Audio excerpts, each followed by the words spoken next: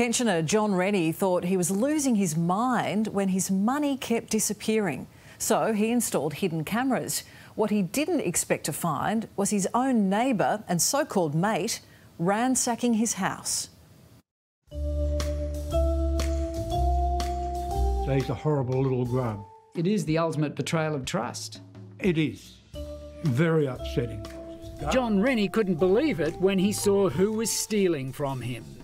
He was stealing from me in the morning, then he'd come over and we'd have a couple of beers. But he never brought any. Pav Tark, Chris Allen from A Current Affair, mate. This is John's neighbour and friend, Pav Tark. Just wanted to ask you some questions, if I could, about your neighbour, stealing from your neighbour. What was your reaction when you saw who was coming into your house and taking money? Gutted. Because he was regarded as a good friend. My son's been over there and thanked him for looking after me, you know, by helping me out here and there. John's a pensioner who's legally blind and lives alone. Pav Tark lives across the street and befriended John when the 79-year-old moved in 7 years ago. 6 months ago, John says money started mysteriously disappearing. Firstly, there was just money being stolen out of my wallet and whatever I had. So to stop that, I put a safe in. So how do you think he was getting into your property? He had driven me in previously from his cab, parked in the driveway, watched me get the key. He has got the key and got a key cut so he can just come and go. And when the safe went in, money started disappearing from there too. You confided in him. You told him that you'd got a safe and he was telling you to put money in the safe. Yeah, well, he wanted it filled up, didn't he? Well, it would seem so. Being forgetful, John had written the combination of the safe on a piece of paper and hid it. But he thinks Pav found it, and that's how he could easily open it up. My daughter's birthday's the 28th of December. I got her a birthday card, put $100 in that, which I put in the safe. So he found the envelope, took the $100 out. Charming, out of a birthday card. Out of a birthday card. It's a pretty low act. I know. Pav, can you tell us what sort of man would do that, would steal from a disabled pensioner like that? There's the safe he got into because he's already found the number. Camera is right opposite. It's just up there shining directly into it. John worked out on one occasion he and Pav were at a Christmas gathering nearby and Pav left to rifle his place and then went back to the party.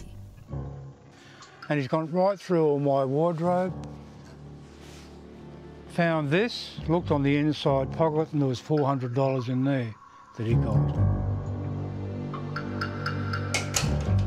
If your home is your castle, then John's security has well and truly been breached. He knows of 4 occasions when his former mate has been inside his place, rifling through his things and stealing cash. And John believes that's just the tip of the iceberg. He knows when I'm coming and when I'm going, and he knows my movements. My son picks me up, takes me over to his place, so he's got a full night to go through my place. And have you spoken to him since the police became involved? My son and I went over there, showed him a little bit of the footage, and then when the police came round, went to arrest him, and he said, I admit to just going in there and having a look around. But he didn't know how much footage we had at that stage. John says in 4 days he caught Pav on camera 4 times, and all up, John believes he's lost hundreds of dollars. It's probably in the 2,000 area, I think. Around about $2,000, I'd say. John takes his videos to the police, who charge Pav Tark with 3 counts of entering a premises with intent and 1 count of burglary. When it gets to court, Tark pleads guilty and he's given 9 months in jail, but the sentence is wholly suspended. And from where John sits, that's not justice at all. Very disappointed. I thought that he should have at least got some sort of punishment. Some sort of punishment. It was community affairs or a fine or something. But he got nothing. He was supposed to pay you $200 in compensation. Have you ever received that? No. Think you're likely to? No. Surely you could talk to us about this one, Pav.